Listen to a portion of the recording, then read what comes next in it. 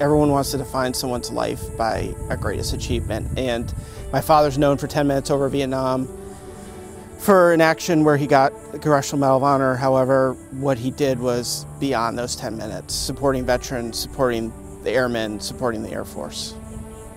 What many people don't know is once he got out, he kind of fell off the map for a while. And Sam Parrish, Chief Parrish, got him back involved and said, hey, I want to name an award after you. And he convinced my father finally, and then my dad, realized that he had to go out and support the enlisted force, and that's really what his goal was. The Air Force was his love. He wanted to talk about education. He wanted to talk about the importance of education, the importance of service before self, and living beyond your 10 minutes in life.